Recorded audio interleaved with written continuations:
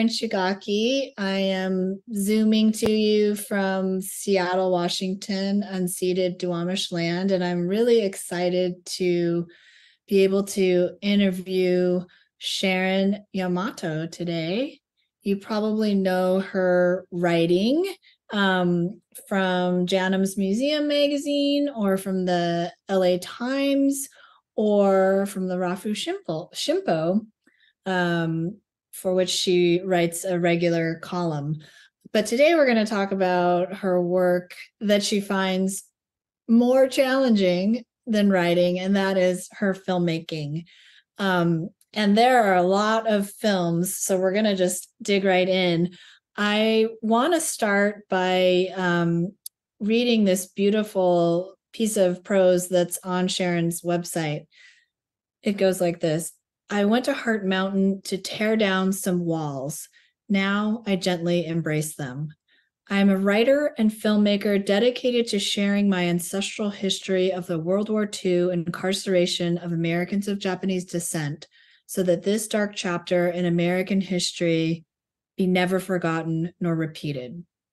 My work is about discovery, reconciliation, and resistance. I want to discover what happened to my Japanese American family and others like them, to reconcile why my parents and others never spoke about it, and to be a voice of resistance to overcome the struggles they and others continue to face. I think that's really beautiful. And I will start sort of our conversation by saying that Sharon and I are camp friends. We're sort of descendant camp friends, meaning that we're pilgrimage junkies, I would say, both of us. And the first time we met was when Sharon came to the pilgrimage that I help run, which is the Minidoka one. And she presented the film Moving Walls. And I know, Sharon, that you have called this project life-changing. So I thought that would be a good place to start. Absolutely. It was the project from its initial stages back in the, I hate to admit how old I am, but in the 90s, started this project.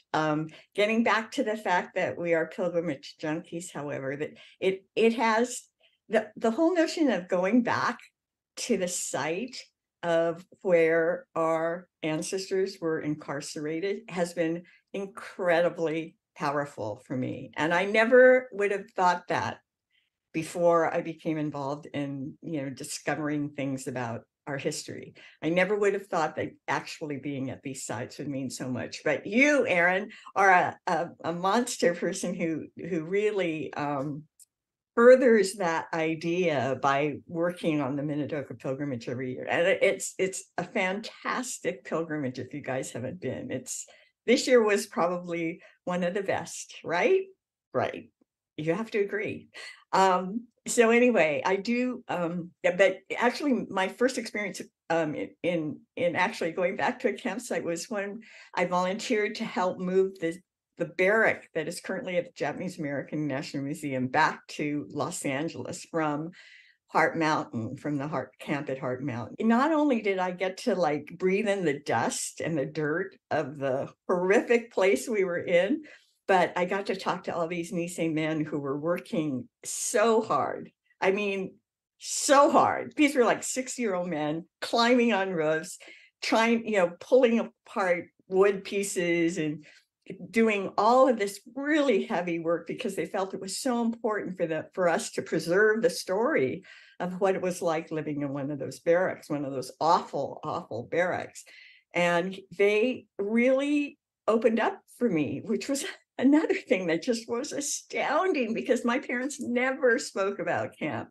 And these guys didn't either. I mean, they had never talked to their own children. I mean, it was so amazing. Now, we're also talking about the 90s, okay? So back up, I think people have opened up a little more. This was a time when it was still rather shameful, and they just didn't talk about it. So it was incredible to stand there in the dirt inside one of these horrible buildings and have these men I mean, almost they broke down, in fact, just saying that I remember it so well. And I remember that light bulb, and I remember that single, that the stove in the corner, and that was it.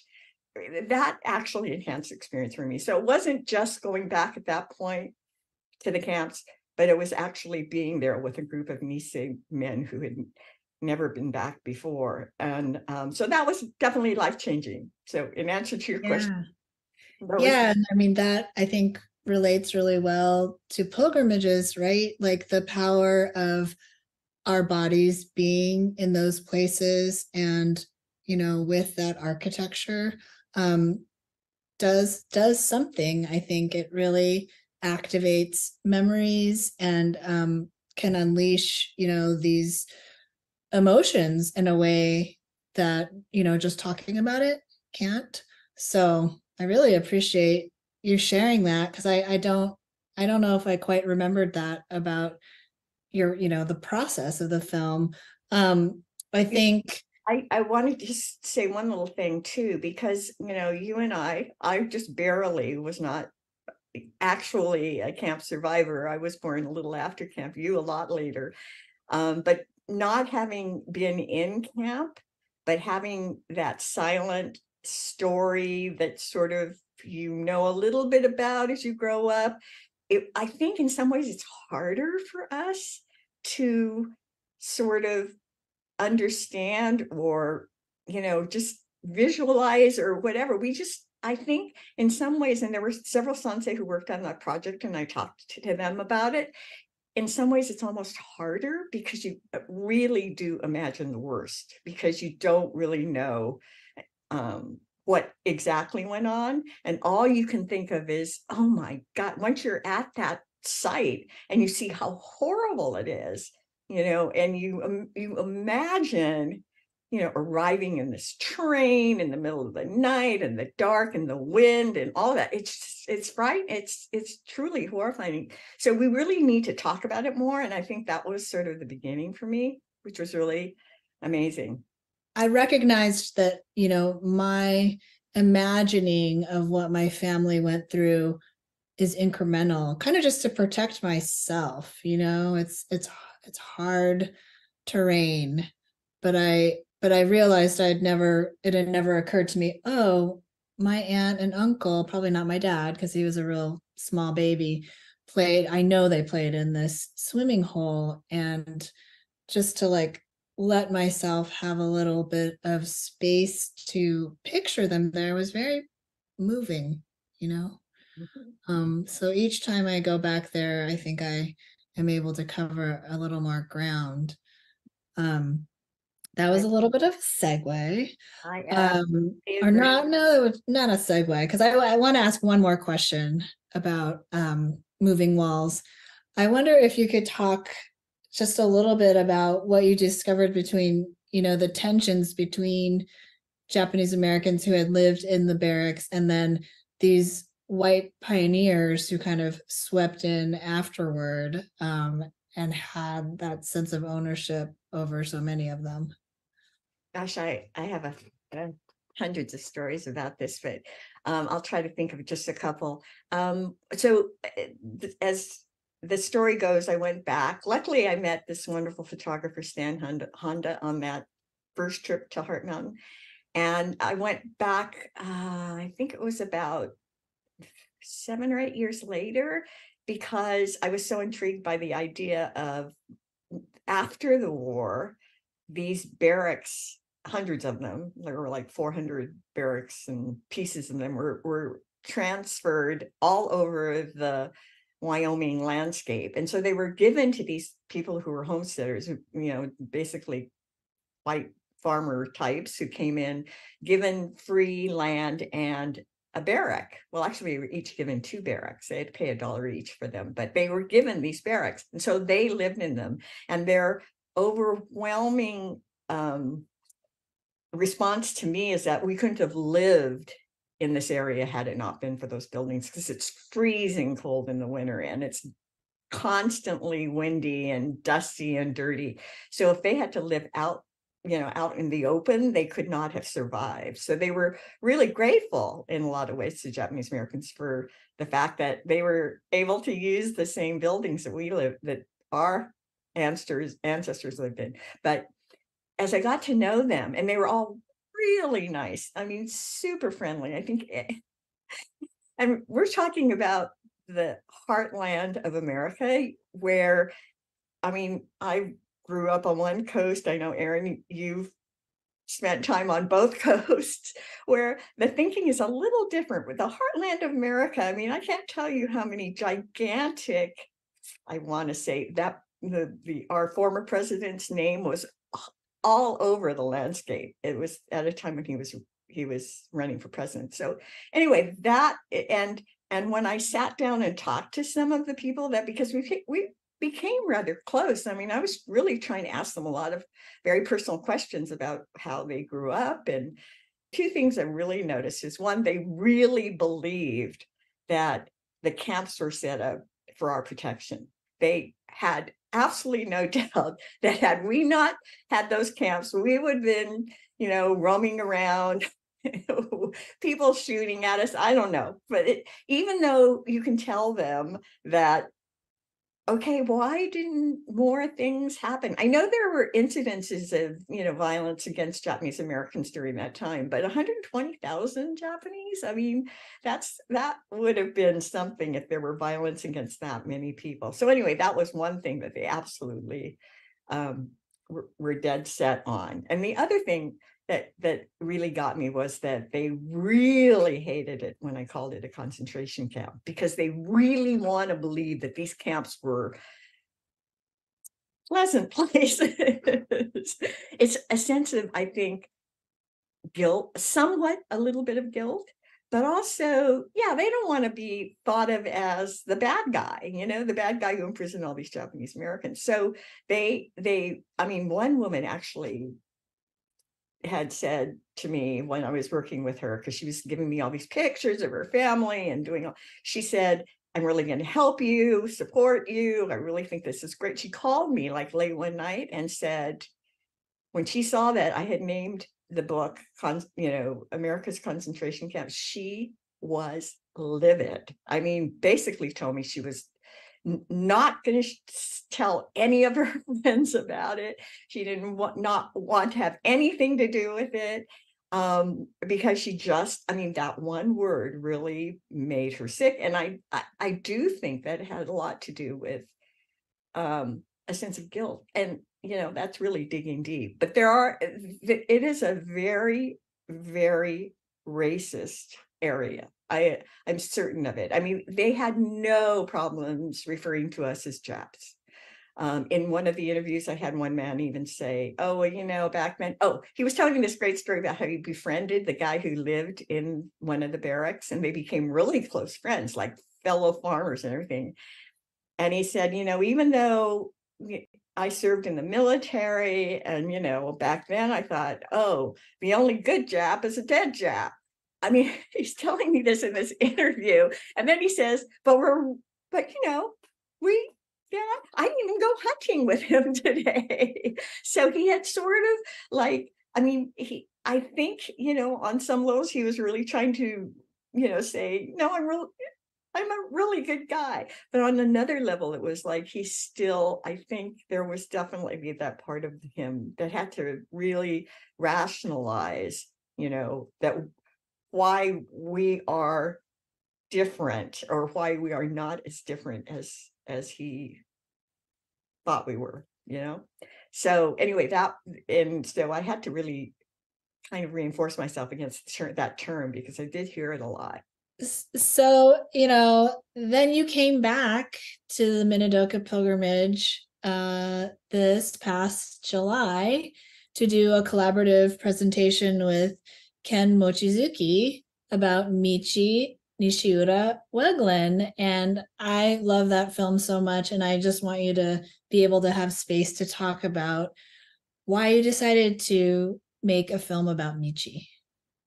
Okay. I am so grateful to you again, Erin, because this little film, Out of Infamy, has been buried under all the Japanese American films for the last 10 years that have come out. And it's a wonderful film, if I do say so myself, because it did actually win an award at Tribeca.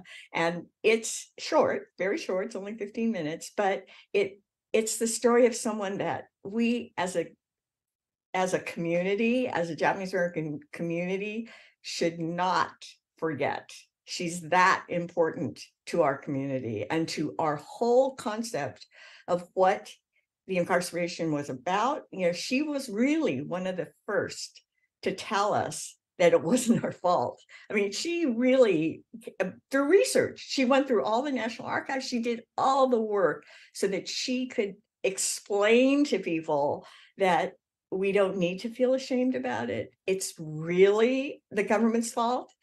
And she did all the research to make that available to people. I read her book when I was just out of college, and I was riveted. Your next film was about a young Nikkei named Stanley Hayami. Can you talk to me about who he was? The thing that really made his story so important and so actually easy to make a film about is that he kept a diary. And that diary is like one of the most important artifacts of the Japanese American National Museum, because it's really a day-to-day account of what it was like being in camp at Heart Mountain. It's hard to make up stories like Stanley's because he was such a charming young man, and he ends up in the 442nd, which is a whole nother story. And so it's a natural transition for a camp story. And it's so engaging that others have jumped on it to, like, I just helped with a virtual reality piece that is called A Life in Pieces. That is, again, it's Stanley's story. And it's brought to life with, if you wear these headsets, you can actually go inside the barrack that he lived in. So it's an incredible piece, and it's sitting at the Japanese American National Museum. We're trying to get others to see it because it's really wonderful. And it's his story, again, a natural. So yeah. What do you want to just tell us kind of a couple things about why you found him so engaging? I mean, I know what I think, that the art is incredible, and I really appreciate that you all brought that to life, and I can't wait to see A Life in Pieces. Absolutely. And one of the things that made it so great, I mean, again, in addition to the writing, the story is told all in Stanley's words. We were able to animate some of his drawings, which are really, I mean, they go from kind of cartoony, but hilarious. I mean, he had a sense of humor, and he did all these little cartoon drawings that made perfect visual material for a film. And then he also, when he wrote letters home from overseas in Italy, he would draw these little pictures of what he saw. It's really amazing. But then he took art classes in camp, which is great, because he really, I mean, he brags about it. He says, I'm going to be the greatest artist that ever lived. And he took these art classes, and you can absolutely see his talent as it evolves as he's in camp. So he was a special human being, and the war really was tragic for people like him. I always think about, when I screen it, sometimes people in the audience say, can you imagine if he were alive today where he would be? And it's I mean, it's hard because camp, I think, destroyed a lot of lives, even though they made it out of camp. So who knows? But he was really full of talent. So that was Stanley. And it's so exciting that he's living on through all of these, books, films, VR pieces. It's kind of like, I wonder if you would have ever guessed how famous he's become. So anyway, it's a great, it was a great vehicle, and fun in the sense that it was very easy to relate to him in so many ways. So, and it's great for young people because he was only 16 when he when he went to camp, and then 18 when he was drafted. And it's a great story about camp that young people can relate to. Yeah, I think these these pieces that are, cover the teenagers and what they're really thinking have been particularly moving to me, because we can all remember that moment. It's such a so full of like weird developmental milestones, and then to be in the environment of a concentration camp for them is just so jarring. But I really appreciate the work that you did on that film. And hopefully Stanley, or his spirit, is witnessing it all. So too. All right, Sharon, I want to spend the most time on your upcoming project, One Fighting Irishman, Wayne Collins and the Renunciants. First, let's take a look at the trailer.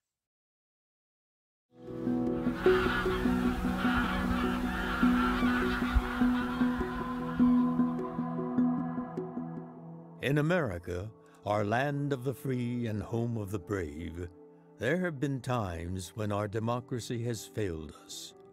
It happened in 1942 when more than 110,000 Americans of Japanese ancestry were forcibly removed from their homes and imprisoned in 10 remote and desolate concentration camps. Only one attorney stepped forward to defend more than 5,000 Japanese Americans driven to renounce their United States citizenship after being placed in this human pressure cooker. It would take him 23 years to restore citizenship for nearly all of them. That man was Wayne Collins. If it weren't for Wayne Collins, I might not be standing here today. Just 2 weeks before my mother, an American citizen born in the USA, was scheduled to board a ship to Japan, Mr. Collins stepped in to stop her deportation. He filed a lawsuit against the United States government. It allowed her and thousands of other Japanese Americans to stay in the country of their birth. As I learned more about him, I came to feel that he was maybe the most important civil rights lawyer that nobody had ever heard of. I was wondering, would you mind if I taped our conversations? I don't care what you tape. You can tape any damn thing you want. I express my views of judges and courts and presidents Right. in unmistakable language because I portray the sons of bitches for what they really are. His family background was Irish. What can I say? They're going to fight for what they thought was right. Oh, he was Irish, man. Irish. He had a hard temper. Civil rights leader Edison Uno said, "If you haven't met Mr. Collins, you haven't experienced the bitterness of 110,000 evacuees in one fighting Irishman."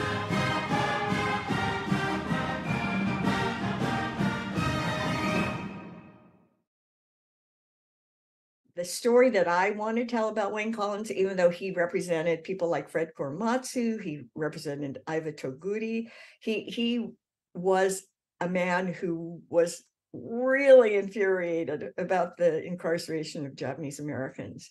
But the story that I'm focusing on in this film is his unbelievable work in helping more than 5,500 individuals get their citizenship back after these are American citizens held in camp. They renounced their citizenship in the last year of camp, and he came up, found out about it, and said, "There's no way, you guys," because once the war was over, they all wanted to stay here. Most of them had never even been to Japan. They were American citizens, and at the end of the war, they were being asked they were being told that they would be deported. So Collins jumped in to say, "No, that's not going to happen." So he took literally 23 years of his life defending more than 5,500 people individually to try to get citizenship back for each one of them. And it was, as he would say, a hell of a fight. I mean, he did so much work. I mean, reams and reams of paperwork that crossed his desk. It's mind-blowing, really mind-blowing when you think about doing pleadings and affidavits and filing papers and getting letters from over 5,000 individuals that he had to process. He had a staff of Japanese American assistants. Most of them, I think maybe a couple of them weren't, but he had women working for him to help him with the paperwork. But he was the powerhouse behind, and he was an individual lawyer in San Francisco. But he worked also with the Northern California ACLU, and that was again another story that I'm trying to tell in this film that has really not been told, and it has to do with the conflicts that existed between the JCL, the National JCL, the Northern California ACLU, which is the group that Wayne Collins worked, and the National ACLU, which was against the work that he was doing to help these renunciants. The story of what happened at Tule Lake is so complicated and so full of misinformation that a lot of former Tulians talk about my parents who didn't talk about camp. They really don't want to talk about Tule Lake. And so for years, it was very hush hush. They didn't want to admit they were at Tule Lake. It was such a stain on them. Most people didn't admit, when everybody always says, what camp were you in? That's the common question. And most people, as someone told me the other day, they either didn't say or they lied. They did not want to say they were from Tule Lake. So there's a big, cloud over Tule Lake that we're really needing to dig into. And I don't think we as a Japanese American community have done it. I think we are still telling the overview story about, there's 10 camps and this is what happened. And, we were all taken from our homes in Pearl Harbor and blah, blah, blah. Great, because a lot of people don't know that. But there's so many layers to the story that haven't yet been told. You can't understand it if people aren't talking about it. And one of the things that people don't like talking about is that there was a pro-Japan faction at Tule Lake. And I'm sorry, but they existed. And they were tormenting some of the other incarcerees. And it was scary. And, I know that we haven't talked enough about the fact that the people were there for no good reason, and that it was really the government's fault that they were there. And that's absolutely true. But once they were put in this human pressure cooker, there was all kinds of things that went wrong. Every camp has its stories that need to be told. Every camp has has layers of things that I think we have to dig deep to find other stories. So I think the dark side of camp is important to talk about. I appreciate that about you and other people that are doing work. I think it's incremental, right? I think it's a long time coming for sure, but I also understand why it's been kind of such a slow rollout of all of us trying to dig in and particularly get at the hard stuff. Of course that terrible things happened because we were humans and we were in concentration camps and pitted against each other, and just all the ingredients for the worst of human nature to be revealed, right? There's various levels of emotional reactions. It's funny now, because I've been doing this work for so long. I remember when I first started doing it, literally, I would start crying the moment someone put a microphone in front of me. I could not get through a talk without breaking down and crying. Oh, wow. But luckily, I guess, for better or for worse, I don't know. Now I only cry at certain spots. I don't cry the whole speech through where I can't talk. But I think, again, it's being able to learn about these things that is really good for our emotions. It's good for us. It's really good for us. And here I am, call me a shrink. But that's, I know my friend who's a therapist would agree that you can't stuff your feelings and expect them to go away. So that's sort of how I'm, that sort of drives me a little bit still. Yeah. Oh, for sure.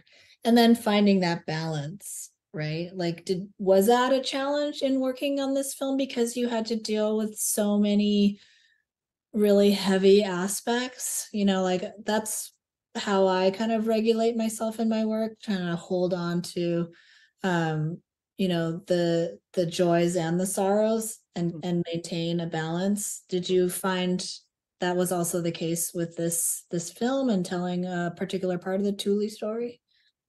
Well, absolutely. I mean, you're right. I mean, it can't all be dark and awful. But again, this Wayne Collins was truly a hero, a very complex hero, a very enigmatic hero, but he was a hero nonetheless. And he was such a light.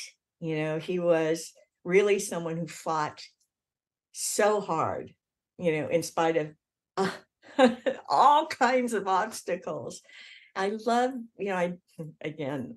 because my film is so short, there's so many things I couldn't put in it. I mean, I can't even begin to tell you all the things I had to leave out. But one of the things his son told me that was just so moving was that I think he'll be able to tell the story better, but after his father died, he opened up this book, and his father was this, he read all the classics, right? Socrates, Plato, all the Greek and Roman classics. So he found a book, and his son also is very prolific. He's an incredible reader. But anyway, he opened up this book on his bookshelf, and he found this note that his father had written to him that said, "See page 43." And this was after his father had passed away. And the page referred to this quote. It was in Plato's Socrates. Plato wrote about Socrates' apology to the people, because he was actually eventually arrested and killed by the government. But it's an apology saying that I am not sorry that I did not stoop to any state power or government, that I was never hired by any state or power, or government. Otherwise, he couldn't have done the work that he did in protecting the people. And he stood by that. Collins didn't care who he offended in the powers that be, because he was so adamant about protecting Japanese Americans. It was so important to him, to his dying day. And he, carried heavy grudges against a lot of the organizations that he felt were not protecting the Japanese Americans. So he really was a principled man. And I think that is, it takes that kind of person to do the work he did. Okay, so then to wrap up, before we go into the Q&A with you, I know that you're working on a website project about the assembly centers. Do you want to tell us a little bit about that and how that work is going? I'd love to, because again, it's amazing all the things that we have yet to talk about. And strangely enough, the assembly centers are very little, they're really, there's been no focus on them in terms of, doing work about what was going on at the assembly centers, which some people would definitely agree that they were way worse than the permanent camps. And that's one of the reasons that attracted me to it, because they were temporary, they were horrible, they were built in like a matter of weeks. They were put together. It's mind-blowing that they were able to imprison all these people in such a short period of time. So thanks again to Brian Mia, who was the one who really came up with, or he reinforced the notion that there needs to be more work done on the assembly centers. That Dentro actually has done quite a bit. In fact, most of the information that we're referring to comes from their website. What we are doing, which has really been kind of fun and interesting, is that we're going to every single site and see what exists there today. Again, I have this wonderful colleague, Stan Honda, who is like the best photographer in the world. And he's been taking these great photographs of memorials, of just the area that they're in. We're doing some drone footage as well, and talking to people who were either incarcerated there at one time or are involved in maintaining them as places that we need to recognize. And so there's a lot, most of them actually do have memorials. There's only a few of them which have nothing there, and there are people who are still working on that. So that's been important, I think, because I think it's amazing because 16 of these assembly centers are in the state of California. So they're literally, you can drive to all of them in a day almost. And so, but you don't know where they are. You don't know, what's there today. So we actually are trying to point out exactly where they are so that people can actually visit them if they want to.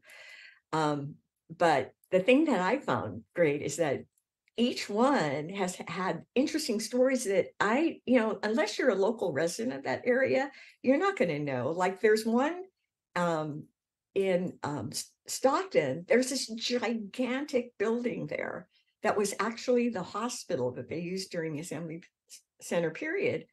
And it's now this warehouse, and who knew?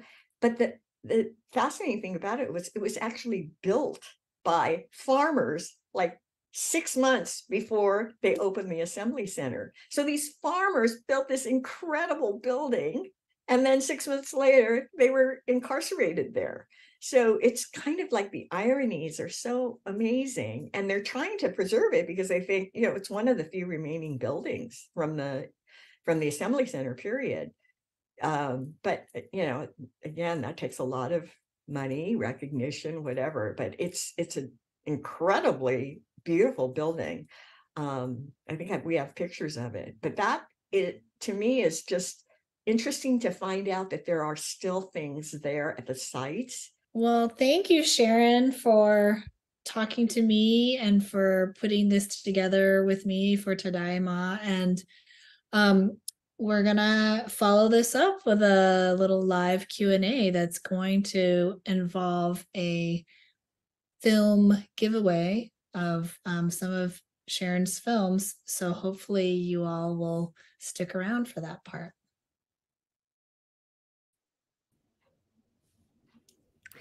All right. Thank you so much, Sharon. Here's part 2. I think we should just keep going. And you actually referred to this in our talk, just about all of the things that you had to leave on the cutting room floor for the Collins film. I wondered if you wanted to go through a couple of those things, and someone in the audience also was curious about that. It's funny, my co-director, editor, and cinematographer, Evan Kojani, actually made it worse because he actually gave me a list of all the things we left out. It was horrifying. But just one that pops in my mind, because you were there, Erin, when we taped it, was an interview with Stan Chikuma about the JCL resolution that was recently passed that was supposedly an apology to the Tule Lake resistors or the Tule Lake renunciants, but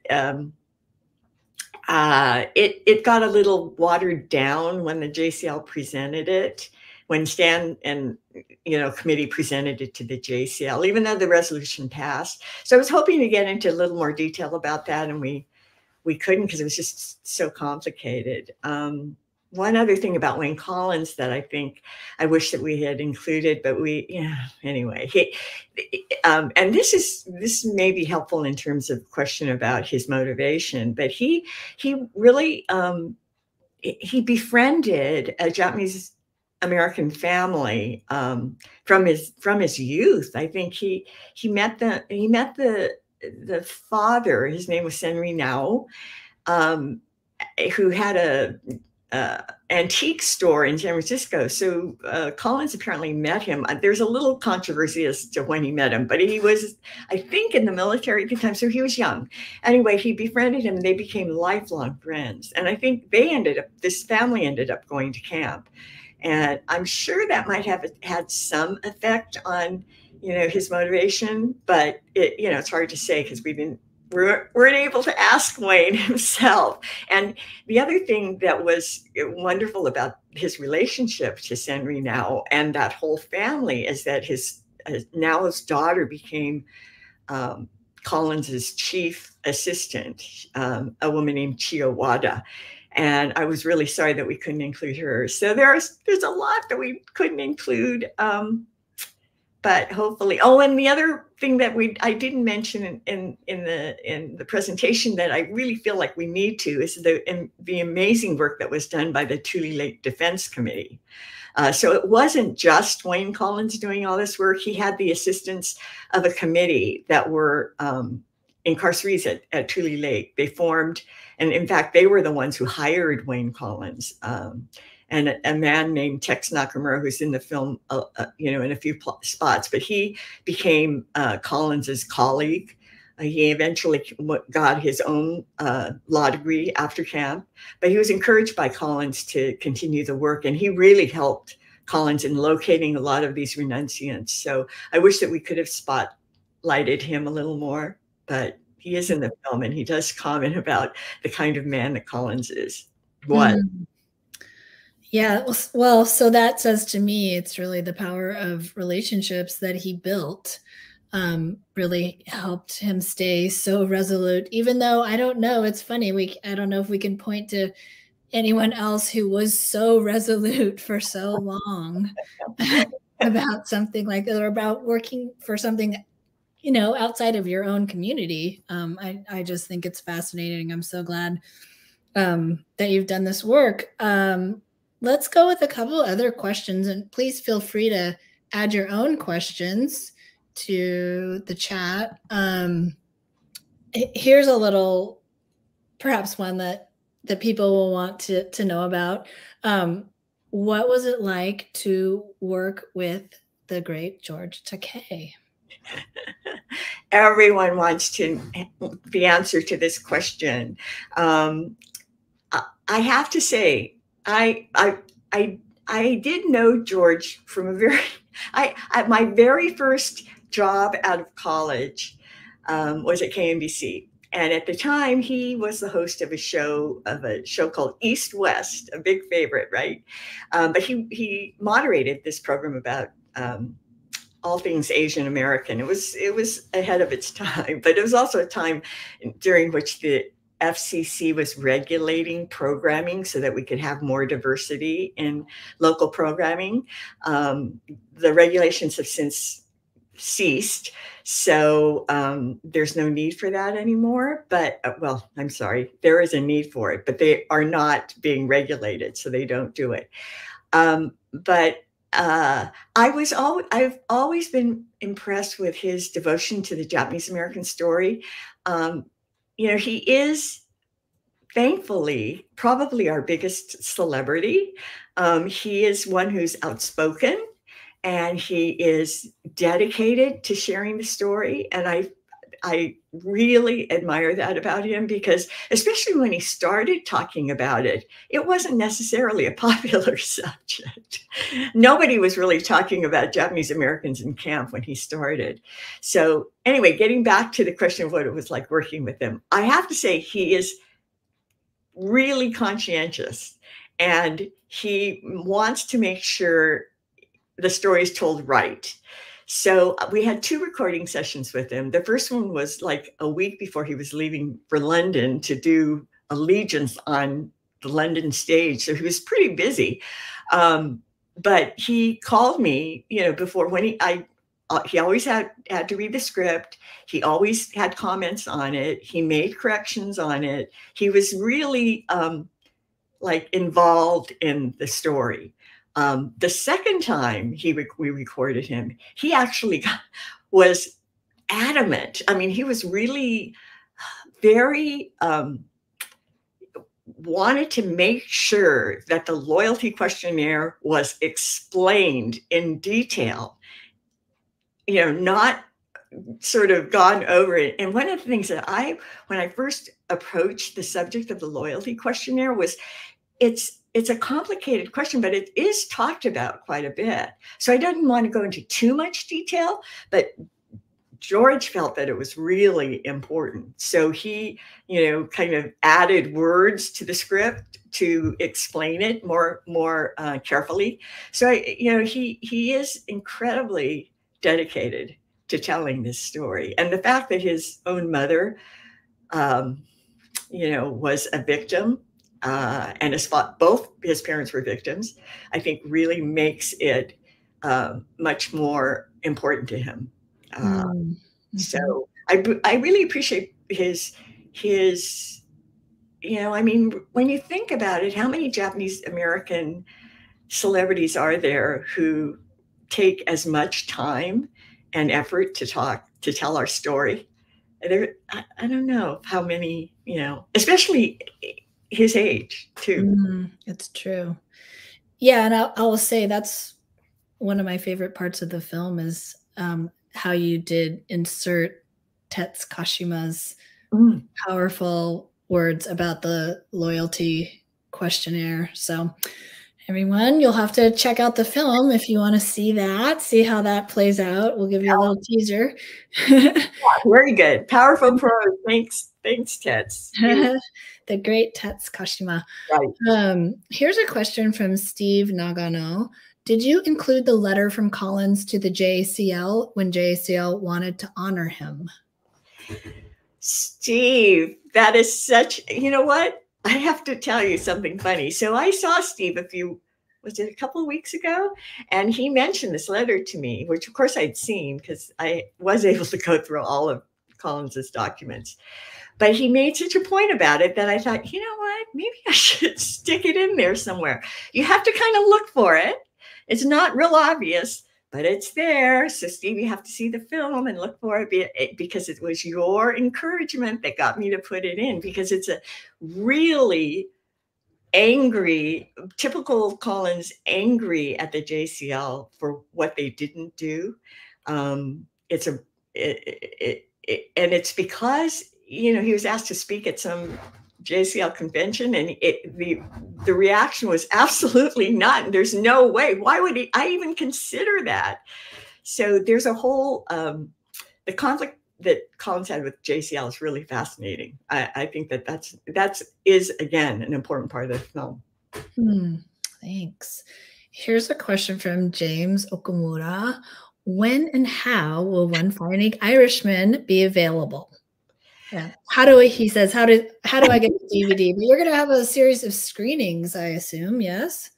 Hopefully, all you out there, I hope we get to go to all your cities. But as luck would have it, James, we are producing them even as we speak.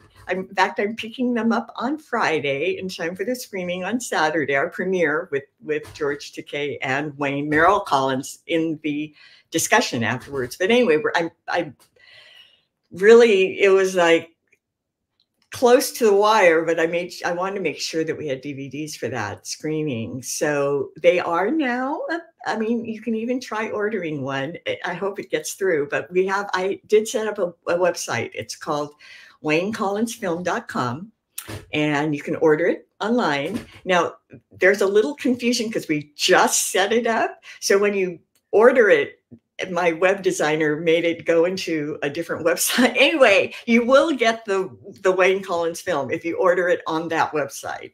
So that is in process, but we're definitely going to have them for sale.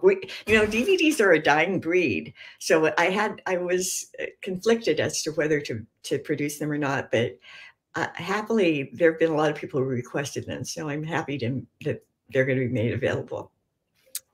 Good. Let's see. I want to talk about how to get some of your other films, but just one more question about the Wayne Collins film.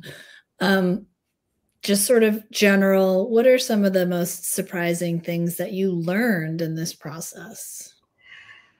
Oh, geez. Well, there's been so little done on Wayne Collins. Everything surprised me.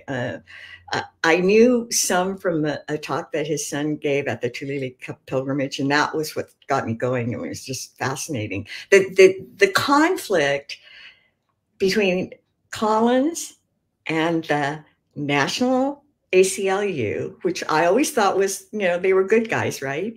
And the National JCL, the details of that whole conflict are fascinating because it really caused a lot of problems for Collins. And hence the reason that it took him 23 years because of a lawsuit that was filed by a very respected attorney, A.L. Warren, who was a Southern California ACLU attorney. And that particular conflict is so fascinating that you have to see the film to get the detail of it, but it was something that was unimaginable that two attorneys could cause so much problem for each other. And that was something that I learned more about as I did the film. The other thing just a small thing about Collins that I think was fascinating was that he had a very troubled childhood. He was orphaned when he was 9, I think. He spent 5 years in an orphanage in, one of these San Francisco orphanages. And the rest of his childhood was in a boys' home. So the fact that he came out of that particular environment to become the person he was just amazing, because I think he went to night law school. He didn't even get a high school degree. There was a little conflict about that. We're not sure if I checked and they didn't have a degree on file for him. But it's, we're not real sure because there's conflicting information about that. But anyway, he never graduated from high school. And he went to night law school, which you could do back then. And so coming from an orphanage, from a troubled childhood, I think that was maybe part of the drive, what motivated him too, because he really understood being the underdog and not getting treated well. So that was great to hear that about, how this man came to be. Yes, that certainly must have been part of his driving resolution. Well, thanks, Sharon. I understand that you have copies of some of your other films that you want to make available for free. That's correct. And I don't know how you want to do that. So perhaps you want to share a little information. Absolutely. It's funny because I was trying to figure out how do I do this, because there's an audience out there that I can't see, and since this is being taped, I imagine there might be people after this particular evening that might still want to request it. So I did figure out that I have a brand new website. It's real hard to remember, SharonYamato.com, and there is a comment section in the website. So if you go to the comment section and you give me your name and your address, and I have 2 different DVDs. I'm not offering the Wayne Collins ones for free yet, but I have a supply of Moving Walls, and I also have a supply of the Michi Weglyn film that are sitting in my garage, and I'd love for people to see it rather than be sitting in my garage. So if you want copies, all I'm asking is that you leave your name and mailing address, and email address too. I think that might be automatic, but your mailing address for sure. And I'll be happy to send you one or two, tell me which one you prefer, if you'd like, one or the other, and let me know. And hopefully I get to share them with you. Very kind, very kind. Well, I think that's going to do it for us. And I want to thank you for telling us about all of your projects. We're really excited about the new Wayne Collins film in particular. And thanks to Kimiko and the Tadayama team for giving us this space. So. Absolutely. Thanks, Kimiko. I really appreciate, this is really a treat to be able to talk so much. And I also want to really deep thanks to Erin Shigaki, who is my bud and sis. And, I think that it's our job as Japanese Americans to help each other. And I think we're pretty good at that, aren't we, Erin? So I'm happy that you were the one to suggest this and give me a chance to talk about my latest project. So thanks to you, and thanks to Kimiko. I really appreciate it. And I didn't get to ask you any questions. Not this time. Take care, everybody. See you again. Thanks.